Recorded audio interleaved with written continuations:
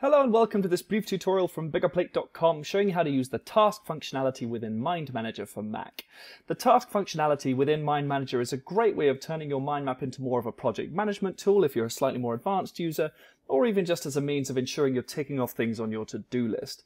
To add tasks to your map, simply click on the topic you wish to change into a task. So for example, if we click on this one that says Top Task Toolbar, which is a good bit of alliteration, we can then come up to this top toolbar and you'll see at the moment it's on the home drop down, the home menu. If we come over to task, you'll see we've got a selection of task related options. So for example, we can simply click here to add task info.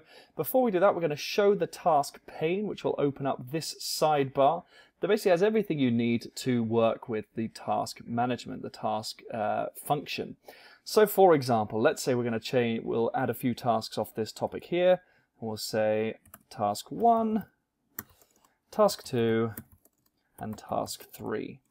Now with these, I can then begin to input information in here. So for example, we can say the start date is tomorrow, Tuesday the 2nd.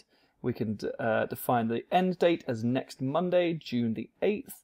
And you'll see it automatically then starts to fill in some information. So for example, it tells you that it's a 5-workday project or a 5-workday task.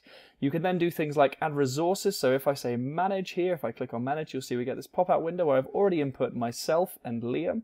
And let's say we're available 40 hours a week and we can put in a per hour rate, etc. That then means if I say OK, and if I select, for example, Liam as the resource to complete this task, you'll see it has automatically calculated the resource cost, so the cost of having Liam complete this task.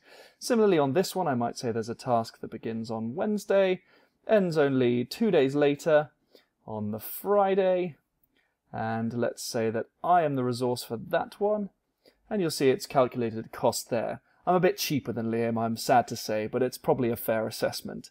Now you'll then notice that you have some options down here to roll up tasks and roll up costs. So if I come to the parent topic to which those tasks are associated, and if I now click roll up tasks and roll up costs, you'll see it creates this amalgamation display where it's showing you the total cumulative cost of the two tasks, the amount of work days required for it, and the beginning and end dates.